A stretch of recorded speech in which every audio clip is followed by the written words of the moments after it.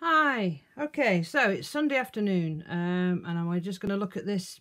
It's a picture of bluebells, actually. I know it's out of season, but I liked it for the fact that there's some trees in there that we're looking at composition, remember? So what I want to just look at today is how to change what you've got in front of you to actually make it work. Now, if we've got trees on there, so if I take that tree out, that's a better composition. And if you think of the composition rules that we've got, this follows one of the rules. It's the L, so it goes down there and across there with the shadow.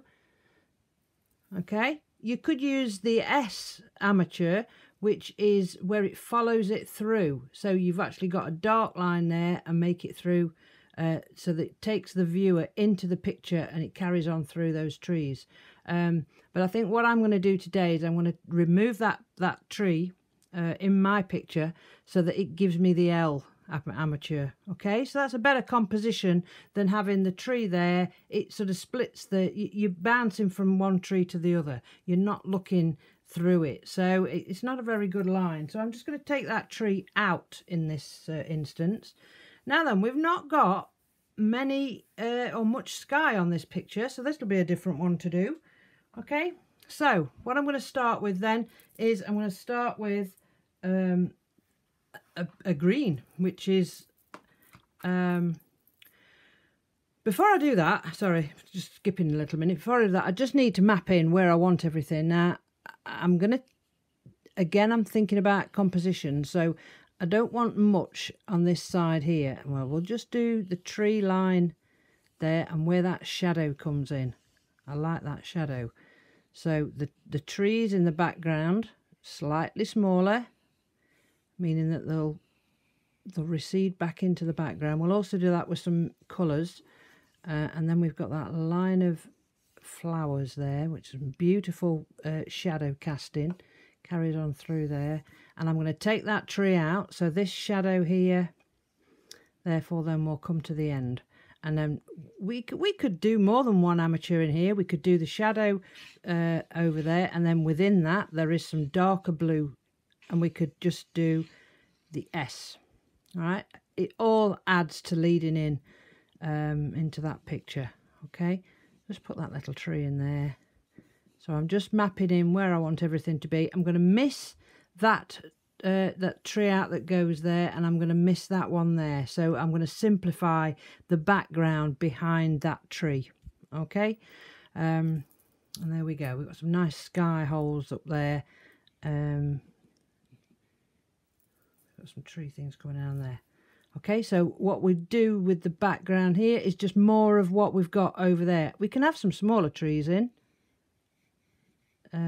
as long as it's in the background and on that plane there rather than in the foreground. Right, okay. So that's just mapped in where I want everything, just so I know where I'm going. And then I'm going to put the mid... Well, we usually go darks to the darks, and I think, you know, for this, I think we will. We'll stick with the darks of the darks. So I'm going to put in... Now, these trees are pretty dark, so let me just block in. And I'm using the side of the pastel, and I'm just going to go down there with the trunks. We just get those trunks in. That really is the darkest of the dark. So I'm using a dark hue. You could use dark green, dark brown. This is actually a dark grey blue, actually. They won't be as dark, so we'll mute those a little bit because they're in the distance. There's not too much of a distance there, but we will just get the tree there, and I'm just going to put the dark of that bit in. I will put, just to remind me that that's what we're doing, I will put some of this darkness of this grass here, which are the shadows.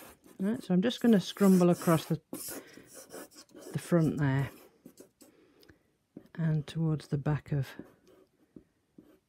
that, quite a bit at the back there, but I'm not going to worry too much. It's not the darkest of the darks. Right, okay.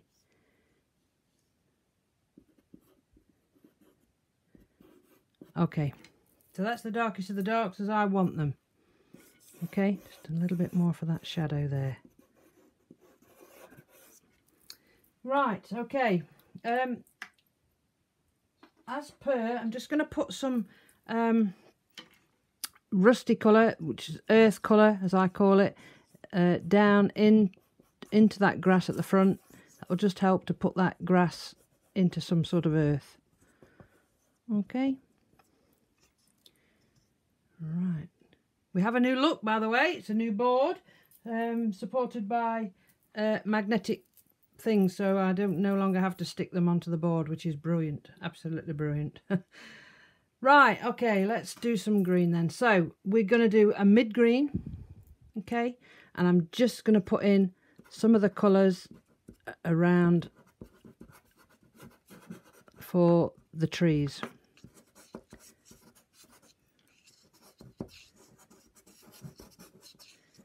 If it's a mid colour, then we can certainly use some dark greens and some light greens, but if we start with a mid green, because it's a good basis. Okay, some nice greens on there, some shadows. Let's see where we are. Right, so just put the greens in there and we'll work up the colours and the tones, give some form. It's quite a bit darker under there, but we'll darken that later. And then there's some light sunshine down this side here, but there is some mid-tone as well. I want to make it lighter behind there because it'll help to push it back. Right. You can have some of this green in there, just scrumble it over the top. And we'll put some shadows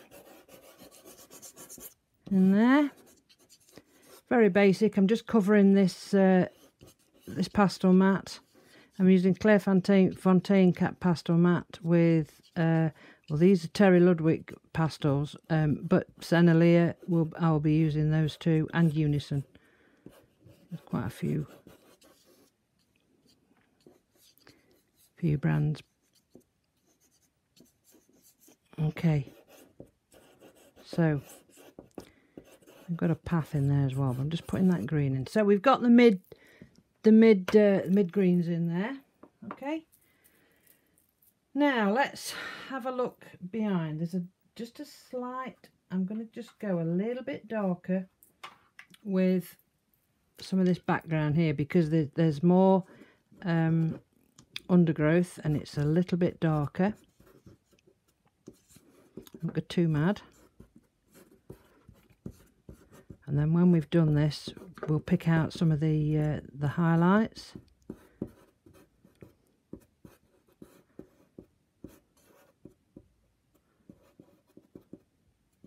We've got some nice sky holes through there, so not a lot of dark down there.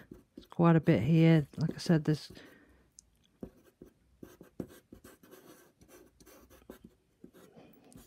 darkest around there. There is some dark bits in there, but I want that mainly to shine brighter. So this dark green here. We'll pull out some of these bluebells that's in the front.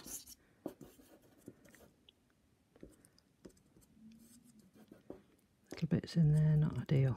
Right. Okay, so the idea at this stage is to cover all the pastel mat with your underpainting. Okay.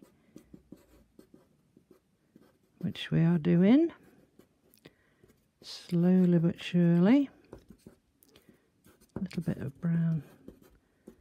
A little bit of dark green there. Put the brown in a minute.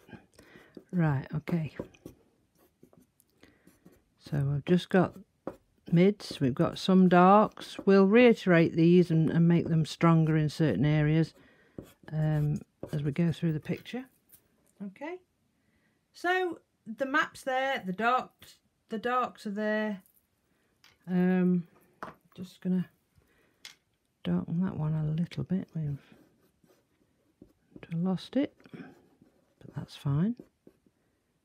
There is leaves in front. I don't want it just to be one bark all the way up. It's broken by leaves. That's fine.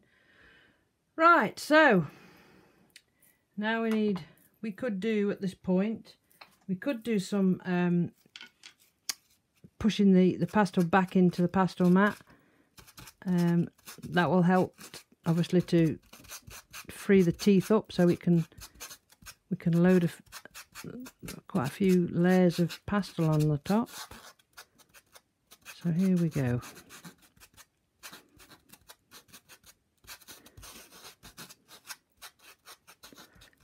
Let's just knock that back.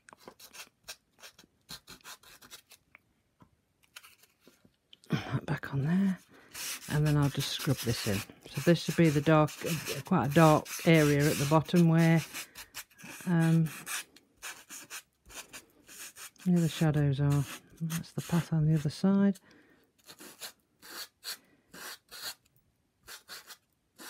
Just push that pastel mat. Right, so that's all your underpainting done.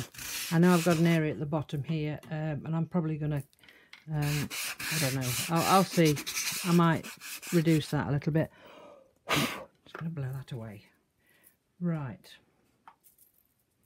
I think what I might, because the sun's actually in the front here, so I might actually just darken this bit at the front. Let me get another. Right, so we'll just darken that there. Just use another. Okay, right. So that's the underpainting done for this painting. Now this is where it starts to get exciting, because you start putting highlights in. Clean your fingers at this point because you've been using really dark colours. We'll get in a fairly big mess in a minute if I don't do that. So while I'm waffling on, I'm just cleaning my fingers. Right, so let's have a go at putting in some of these. We'll put the lightest areas in. I think what we'll do is just have a look at some of the colours on the other side of that bank. And don't think that's light enough. It's not. Let's go a little bit lighter. A little bit lighter, as in.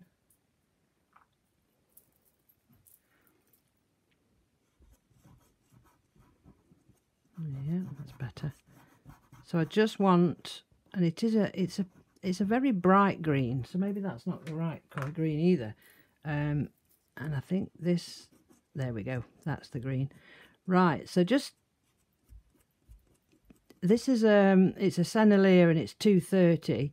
It's a fairly bright green. We can tone this down later if we want to, but the sunshine was shining through the gaps between these two trees, and away across the picture. So that's the view that attracted me to take this picture. This was taken at Hodstock Priory, which is, I want to say Retford Way, which is in Nottinghamshire.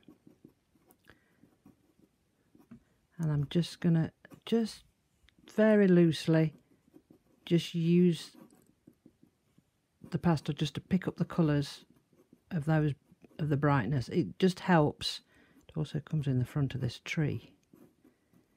It just helps to, so I don't forget where the colours all are. Right, so we've got the brightness there. And we've got some beautiful blues. And then we've got these nice shadows at the front. Okay, we've also got, like, it was a bridge. I'm actually not going to do the bridge, I don't think. We'll see. I might decide to at the end. But we'll see how this bit goes to start with. Right, okay.